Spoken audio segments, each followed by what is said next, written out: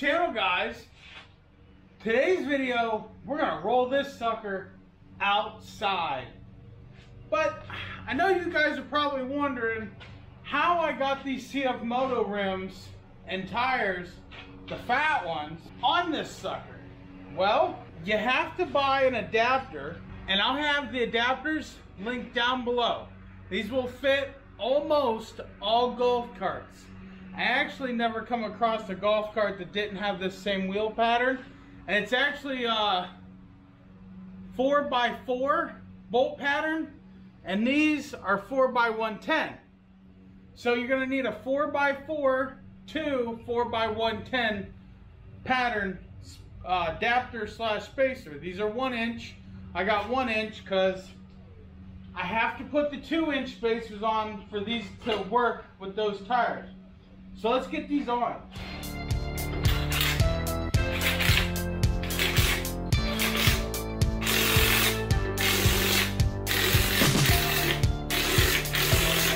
So now we're going to get our 2-inch wheel spacer. The bolt pattern for these wheel spacers is 4x110, which is what fits those.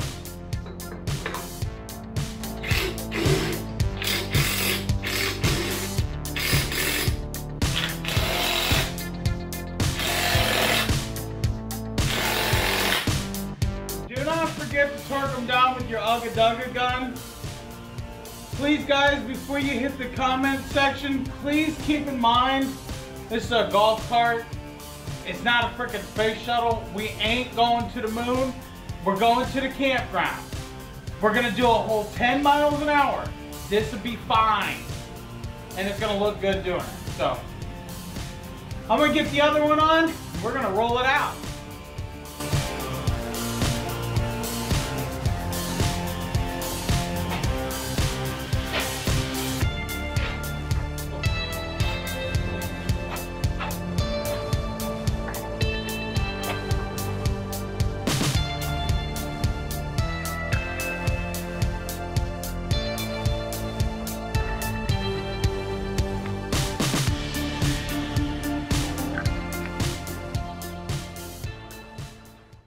Well guys, I thought I had the camera recording, but I was wrong.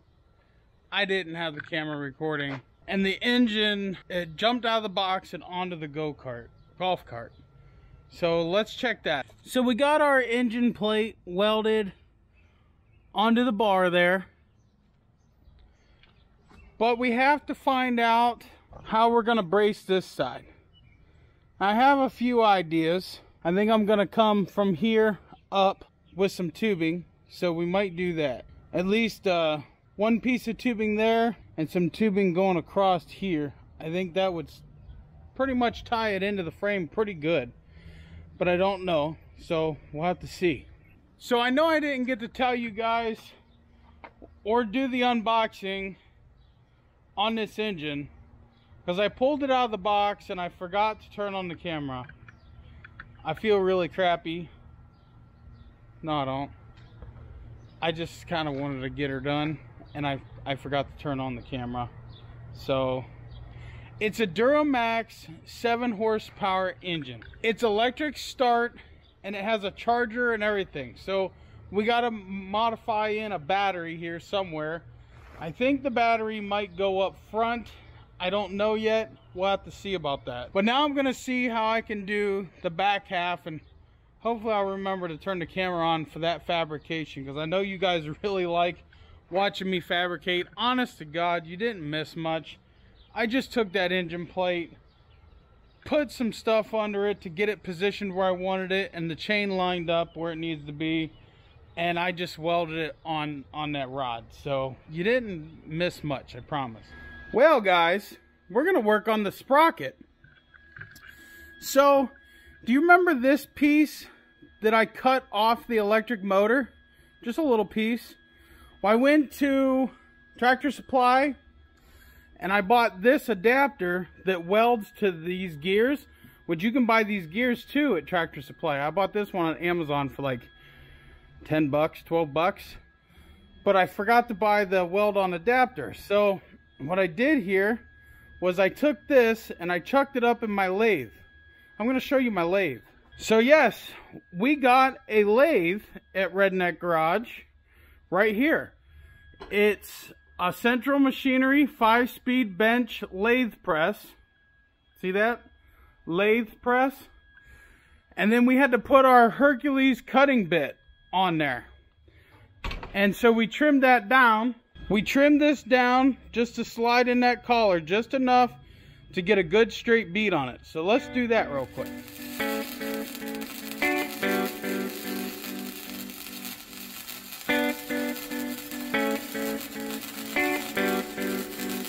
My welds are getting better. I mean, they don't look the greatest.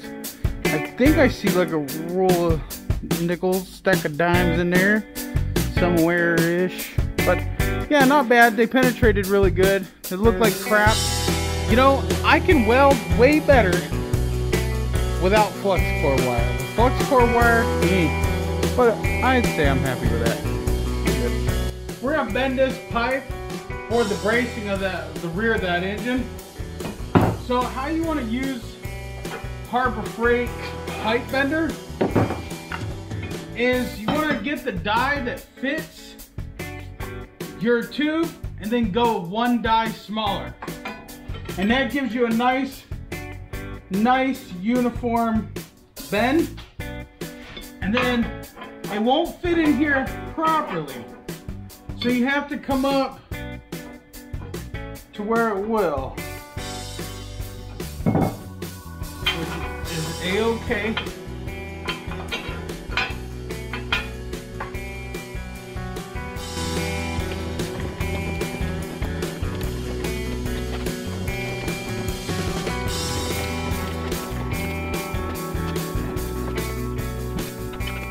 Now look at there, we got our perfect 90.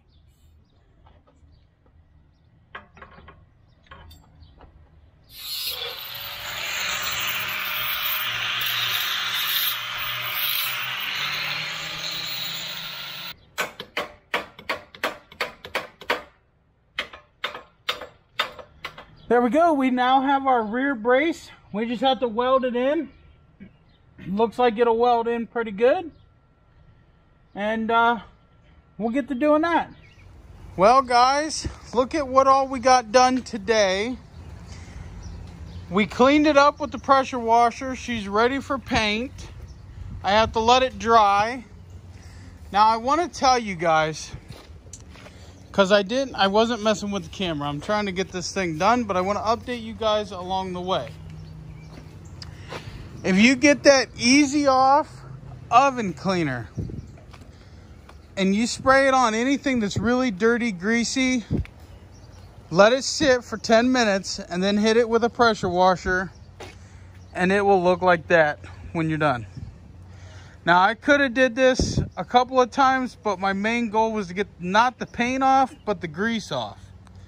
So that was the goal, and that's what we got. She cleaned up really good.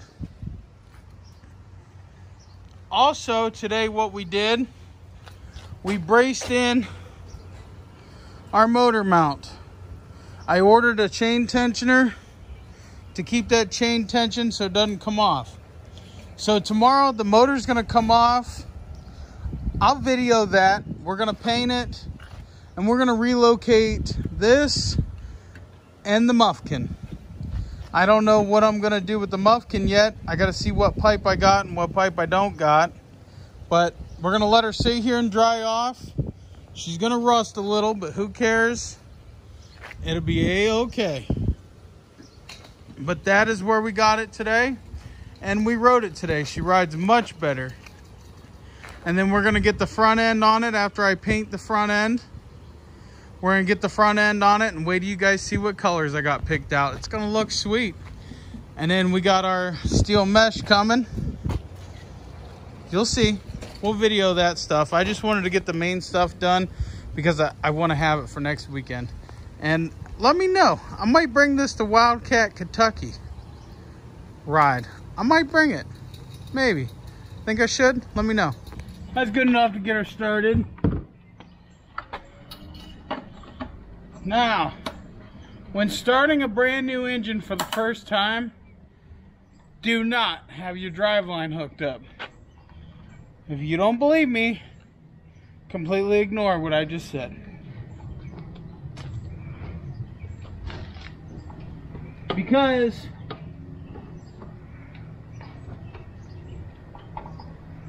she can and she might take off on your ass. Been there, done it.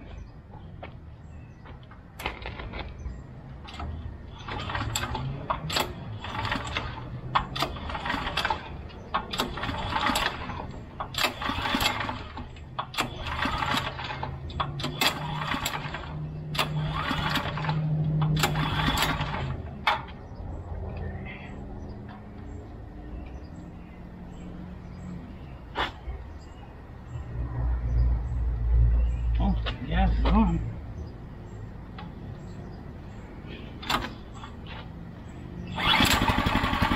One fucking pull, dude.